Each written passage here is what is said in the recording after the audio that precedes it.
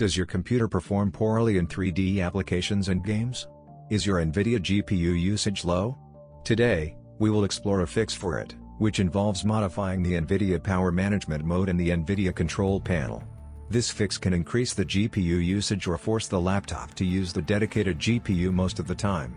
To get to the Power Management option in the NVIDIA Control Panel, you need to right-click on your desktop. Select NVIDIA Control Panel from the menu. Select Manage 3D Settings from NVIDIA Control Panel. Finally, go to the Global Settings tab. There are many options to choose from, but not all of them may be available to you, depending on the GPU or laptop model. The choices you need to focus on are: Optimal Power. When your PC is idle, and the image on the screen is static, the GPU will not render new frames. Instead, it reuses frames rendered in the frame buffer. In theory, this should reduce power without affecting performance. This option is all about improving idle power. Adaptive Power. The graphics driver automatically determines the proper performance state based on GPU usage. It's a bit vague in specifics, but technically it can control voltage, GPU frequency, and memory frequency as well. It should automatically strike a balance between using optimal power in idle states and maximum performance in heavy 3D loads. Prefer maximum performance. This one does as it says. It maintains the card at its maximum performance state no matter what, even in idle. As a result, the video card will run at higher idle wattage and heat, just sitting there doing nothing. Our test system is a Lenovo Legion 15 gaming laptop. We will now investigate the GPU temperature, GPU clock frequency and game performance on various power management modes. Here are some of the games we've tested.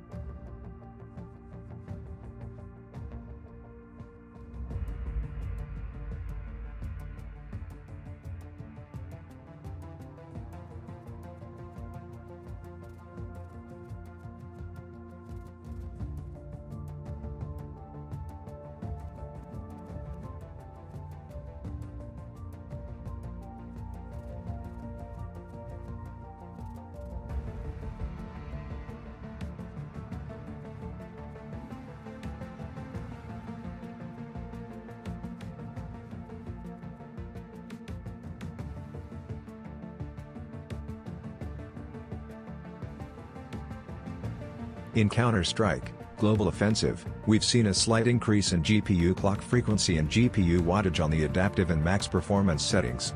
The same thing happens in Rainbow Six Siege while on adaptive and max performance. The maximum FPS on these modes was with 4 frames higher than on the optimal power scenario. As we can see from our tests, there is no power mode option that can heavily influence our system performance, but that does not mean it won't work for your machine or the application you are using. A higher-end GPU might be more balanced power-wise, for better battery life or thermals, so this option can bypass the default power management for the system. In theory, this should work better when your hardware is not power limited, or the default option, optimal power, is more focused on power saving. We've managed to test it on a PC running Counter-Strike 1.6 with no FPS limit on a Ryzen 7 2700X with a GTX 1060. Changing the power management mode from optimal to prefer max performance increased the GPU usage by 10% and FPS by 200 FPS. So, older uncapped games that don't require too much GPU power can benefit from this. Besides power management, there are 2 more NVIDIA Control Panel options you might consider to increase FPS. One of them is the max frame rate option. Switching it off might increase FPS in some games and applications. The other one is the OpenGL rendering GPU setting, which should be set to the NVIDIA GPU. Again, this option might help in certain OpenGL games. If your GPU is always on 90 to 100% usage, you should not see any improvements. Lowering game details might reduce the usage percentage, which means it might also lower the power usage, and having unused power means that the fix can work. We've seen this in Valorant, where players noticed a slight FPS difference between low and high settings. Going from optimal to prefer max performance fixed the problem, and the game got an extra 100 FPS on specific systems.